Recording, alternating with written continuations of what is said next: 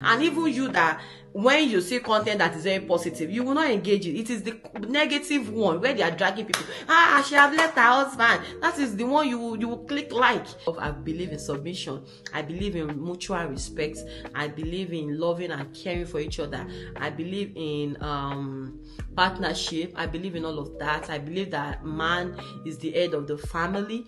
I believe that now being a head does not mean you have to be, lording it over all of them. It's just like two good heads that we just have to put one to be directing. Like, submit your life to me. What are you doing with my life after submitting it to you? Did you care so much about my life after giving it to you? What did you want to do with it? Can I trust that you will not mismanage my life? You will not mismanage my submission?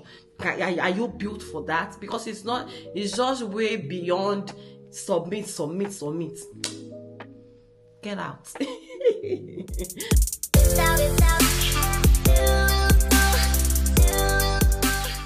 Hey guys, welcome back to my channel. Jumi here, Olajumoke.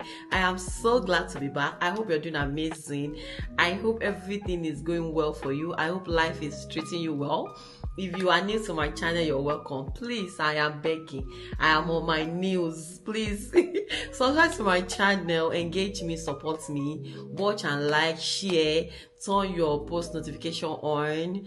Thank you, please, I beg. And if you're not new, thank you so much for always coming back. It does mean a lot to me, honestly. When I saw this video was it on Saturday, I said no, I'm going to wait to listen to the full video before I make commentary about it, right? And it's this very gorgeous grandma that I came across. In fact, I did a video about her sometimes last week. I had to delete it due to I don't have time to edit, and many videos like that I will make that would not made it to my YouTube channel. So I have made video about her before. I couldn't post it due to my schedule. I don't have time.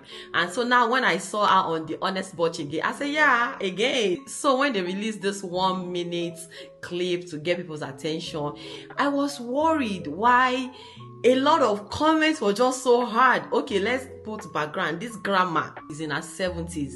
Her second marriage, of course. Her first marriage did not work, and then she got divorced, and then she's been married now in her second marriage, and she's been there for 42 years, 4 decades of marriage. Second marriage, 42 years. I mean, like, okay, let's go and listen.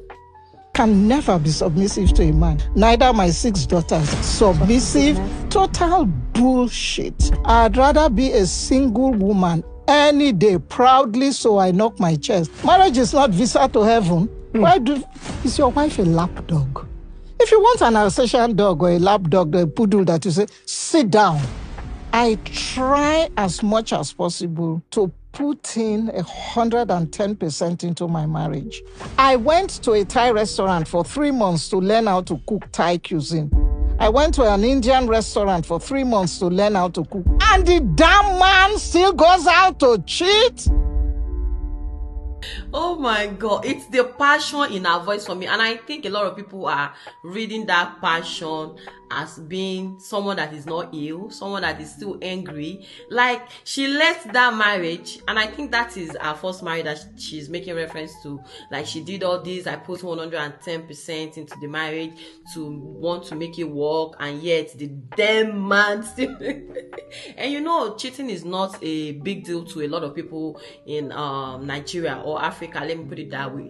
Some will say, don't just bring it to me, let me not know about it. Shall be providing for the house. It's okay when you go, make sure you come back home. So there are people that it will, be a big deal for. So part of the question they always asked was, so why is it that marriages nowadays are not lasting? And this is you that you've been married for 4 decades. She's like, no, it's always been there. And when I heard children, like people that are grown like me, talking about, oh, their parents are not together, I'm like, so why are people fussing about marriages ending this time? Like, it has always been there, just that there is no social media at that time to project it, to make us see. Like, a lot of atrocities were committed during the days of our parents that they will think they are saints. No, they are not saints. Like our older generation, that imagine imagine older generation, if they bring older generation to this very present time, they will do worse. Did you see some grandma that will be doing they were looked like as a saying due to there is nothing to project or make us see what they are doing. So really, she said, no, my first marriage broke. Marriage breaks at that time too. People leave. This is not new, just that there is social media now, and again, social media feeds on negative news. Did you see people coming to shout out good marriages? It is just like some people that are very intentional say, this my page will be for working marriage. Did you see any blog that will carry, even the one that is positive, they will take it and twist it and make it negative? If they talk about anything that is positive, there won't be traffic. So they want traffic, they want money, and it is only negative. And even you, that when you see content that is very positive, you will not engage it. It is the negative one where they are dragging people. She have left her husband. That is the one you will click like. When you see, one time, let me digress a little bit. A few weeks ago, I saw the video of Banky W and his wife, where he was, talking about how he's assisting his wife because they just had the baby. And the comment there is so irritating. Someone was like, oh, are you not supposed to really want to do it? Is it new? I'm like, you are behaving as if we don't see people that their wife will have children.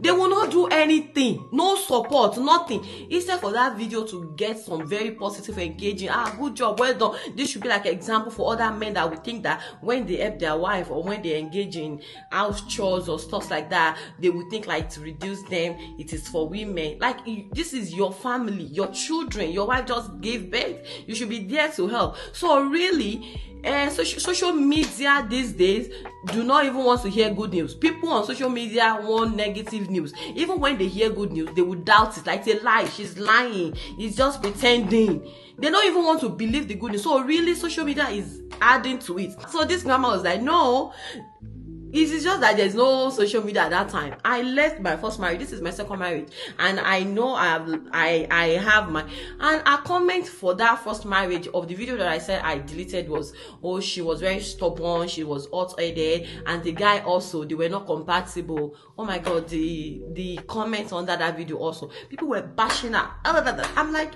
this is someone. In fact, this social media is even like a place where there is no respect. She's in her 70s. Even if you want to say anything that you disagree with her about, there's a way you can say it without sounding disrespectful. Like, these people do not, God. So let's come back to this current video. I can never submit to any woman. I'm like, what? Let me break it down this way. Like, you as a man, and a lot of people were having problem with that, right? You as a man that wants my submission, what does my submission means to you? What does me not submitting to you means? Are you worthy of someone that they will submit to? Before you go ahead and be asking someone must be submissive, you have to submit. Did you have something to be submitted to? Are you worthy of that submission? After I give it to you, what do you want to do to it? Like, because I believe that there's some people that even if you cut your head and give it to them like this, it will probably be not enough, or you don't do it enough. And then based on, I know that it is actually very unfortunate. There's some generation of men and women that we have now, especially millennial. Many people are reacting based on the relationship of their parents. Like, I've seen my mom suffer. You now expect me to come into this marriage and still be suffering with, what did my mom get? So we have women that might be reacting based on what they've seen. So I'm not giving you no stupid submits. If you are worthy of it, you are loving me, you are respecting me, you're taking care of me, of course submit. So it is like give and take. Before, it's supposed to just be natural course to say submit to your husband regardless, and that is what our culture have also, made women do. Like, is your head, regardless, you have to. And we have women these days that are saying, I'm not submitting shit. If you are not worthy of it, you won't get it. If you want me to submit. And I think that, like I said, it is rather unfortunate, because even a man that is doing well, I believe that you will not have to ask for submission before it will be given. Like, it will flow. to each direction. It will flow both ways. Like, you are loving me naturally. You know, Yoruba will say one part of Yoruba proverb that I like is wagba akara, wagba kini kan lo nje komo. I can't remember very well, but it will flow naturally. It will not be something that you will demand. Let's go to comment section and see how people were bashing this woman just because she said, I will not submit to any man. I would not. And then the passion in her voice saying it, people were so mad. Let's go to comment section. The very first person said, cheating really affects people. Now, everyone wants to blame her for going this route, but nobody wants to talk about the real cause. We only judge reactions. We never address the acts that cause those reactions. Yeah, so when someone and I used to wonder that if you know that maybe you don't know the person that you're dealing with, cheating is their deal breaker. Now you cheat. If they eventually let you know that, don't do it again, you are still sneaking. When they now catch you, you are now expecting that woman should stay. Like, if you have the liberty to go out and cheat, you cannot control my reaction. My reaction can be like, well, it's okay, you are paying bills, I will stay. My reaction can be that I can't deal with it, and there should not be a problem with that. When you already know the end of a problem, like you know what the end should be, like when I catch you cheating, it will hurt my feelings. Why are you doing it in the first place? Be honorable. You don't want me anymore, or your eyes is outside. Free me, let me go, and so that it will not be considered cheating for you. That is how I see. Let's go to the next comment section. Someone says, coin. I know a lot of ladies, women will like what she's saying, because never ever take advice from someone who never healed. What do you mean she's never healed? The first marriage ended long time ago. She waited, found the new husband, then married for the last 42 years. And I think the way she's standing in this video is so full of passion that I can never, because in fact it is also from the place of my current husband that I've been with for the last 40 years is not walking around asking me for submission. So it is like sounding irritating to her ears to say, I can't, you cannot be demanding it from me if you are not, because I have been with a man for the last 40 years of my life that has been proven himself to say, I can lay everything down for you. So that is the interpretation that I'm getting. I bet you guys should post our daughter so that we can avoid them. We are not the ones to pay for the sins of their father. So they are thinking that because this woman is talking this way, this woman is not ill, and the daughter will go ahead and then be, like I said the other time, that it is very unfortunate at this time that some ladies, some women that is behaving to men based on what their dad did to their mom. But it will be very okay to say, when you realize that this is what I'm going through, how can I solve it so that the next person will not be victim of what my dad did to my mom, right? But she talked about her children. All of them are married. There is no conversation of who is the head in their home, according to her words. So I'm not there. I don't know her daughter, that she had five or six daughters, that like 5 of them are married and they are doing fine. So they are not even looking for you. There's no need. Soon your daughters will be proudly single women if they follow your advice. Our daughter are married. Let me see comments under that. There's nothing wrong about being single. Better than marrying useless men. This is comment though. I'm not the one saying it though. Like your father, and then someone else like your father. You people, yes, it's very useless. So you're right. Oh my God, now I know where your pain comes. They are just batching each other. Let me move on. I have never seen a woman admitted she's the problem in a marriage or relationship. Now men always they do una bad. Like there's according to this, let me see if there's any response to him. Who cheated? Yay! I didn't see that coming. Oh boy. That's both. I like it. Let me read this comment again. I have never seen a woman admitted she's the problem in a marriage or relationship. Now men always they do una bad. So the comment under is like, who cheated? Is it normal? Yeah, so it's the problem. And this is not to say this auntie, this grandma, does not have any flaws or does not contribute to why the marriage ended in the first place. But the guy stepped out. For whatever reason he stepped out, might be like, oh, you are not giving me in the house. But it is your decision to carry yourself outside. So yeah, you're the problem. Even if the lady is the one that was not giving you sex, you brought yourself out. Like, whatever, there will be reason why she's not even giving you sex. Like, hey, what is the problem? What do you want me to do? I need you. You people stay. Don't be running outside. Don't be going outside to be looking for alternative. And at the end of the day, be expecting them to stay. No. What led to the cheating? Who pushed him away to the outside world? Do you say this when it's the women? Oh God, I am loving this back and forth with them. So the guy replied, I said, what led to the cheating? Who pushed him away to the outside world? Then the lady said, do you say the same thing when it's the women? When the women stepped out to go and cheat, did you comment and say the men push her out? Will you make that excuse to say it's the men that push the woman out to go and cheat? You people be using your sense now. When it is the men, oh, the women push him out. But when it is the women, oh, oniri oshini, you have husband and you are going outside. But when it is the men, it's not like, oh, you have a wife, you are going outside. It is like the women. Oh, come on, clap for yourself. So someone says, our life, our choice. Once it gets to your turn, become a slave. Not anyone's business. Do what makes you happy. Because this lady is talking about what she's been through for almost 50 years. Because now she's been married. Her second marriage is like 42 years. 50 years ago, the way you can tell that she has a very strong personality. And people that have strong personality, they can come across as if like they are very domineering. I mean, there is a partner for everyone. There's some people that are very calm. They will find their person. There's some people that, you know, they take space wherever they go. They will find their person too.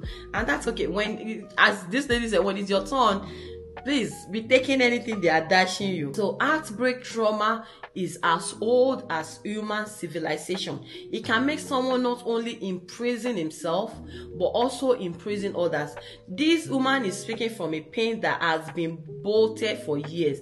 In fact, that pain has become a landmark for her. I pray she heal.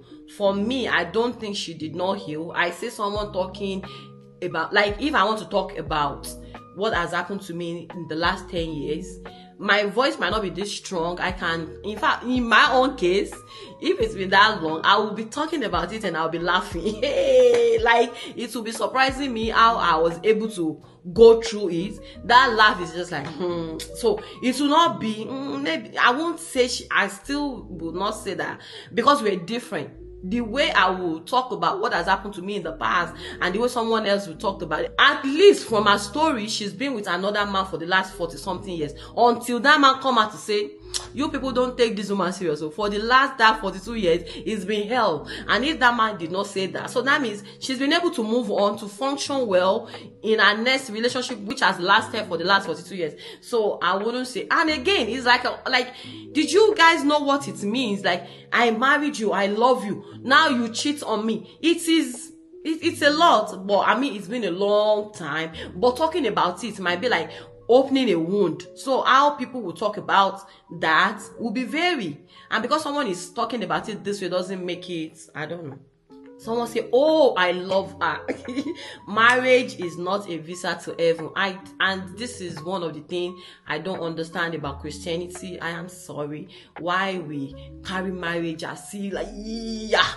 No, what is if we left what is so important, like how we treat ourselves, how we should be kind to each other, how we should, love ourselves, be kind, the fruit of the spirit, all those things that affect our life on daily basis. But we're just so emphasizing, you cannot make a mistake. If you have married once like this, you carry your cross. It's marriage. No, marriage is not even as important as that. In my own case, now in my big age, this is what I'm saying. Like, marriage is not all that. Like, if you have it and it's working for you, it can be considered all that. But if you have it and you're really crying every day, it is not worth crying every day for. It is not worth praying to sustain. It is not worth losing your life for. It is not that much, In fact, there's another thing that she said that I love, that she doesn't have so much expectation of of her children. Like, she's so liberal, like in such a way that whatever job you want to do is your business. You want to marry white, you want to marry brown, you want to marry blue, we are not imposing our beliefs on our children. So this our mindset, I believe, is for her. People are just so negative. Like, you cannot see something and bring out the good in it. They will be torchlighting it. Which one can I will consider this lady as someone with a very strong personality, not really to just describe this thing that she's talking about happened years, like a long time ago. So really, that does not define her. They're just asking her question to say, I will submission. Maybe I should do another video on submission, because submission is not something that I will give you, yet you are dragging me on the floor, yet I cannot get a very simple respect from you. I cannot get any care for you. So why am I laying my life down to you? Why am I giving all those submissions to you if I cannot get anything back? And that is the problem that people are having. Like, you cannot just be shouting and be crying for submission if you are not ready, to love back, to care for back, that you will be running around and be cheating, yet you'll come on to be asking for submission. No. Then there are many things that she also talked about that I didn't mention, but my own focus is just about this submission, right? Because really, the way men are reacting to it, I don't know, maybe men and women, we have different expectations of marriages, and it's crazy how it is not in alignment. It is clashing, and then we can see why we will say a lot of marriages are not lasting. Because I am coming to say I want a very loving, caring husband. My husband is there thinking I'm a very traditional man. Submit to me. So what am I getting back for that submission? Because really, I can't just be giving without getting back. And men think they have options. It's just so many biases that I believe women don't want to keep up with. For me, I believe in love. I believe in submission. I believe in mutual respect. I believe in loving and caring for each other. I believe in partnership. I believe in all of that. I believe that man is the head of the family. I believe that now being a head does not mean you have to be, lording it over all of them. It's just like two good heads that we just have to put one to be directing it. And you being the head does not mean you cannot get advice or direction from your wife. Like, our opinion does not matter. No, I don't believe in that. And that is sort of, submission. Like, submit your life to me. What are you doing with my life after submitting it to you? Did you care so much about my life after giving it to you? What did you want to do with it? Can I trust that you will not mismanage my life? You will not mismanage my submission? Are you built for that? Because it's just way beyond submit. Get out. I have come to the end of this video. I hope I'm not going to get a lot of backlash, but if you listen to my words very carefully, I don't think there's anything you should disagree with me on. But if there's any disagreement, that is fine. It is welcome. Drop your comments, let me know, and I will see you in my next video. Thank you so much. Bye.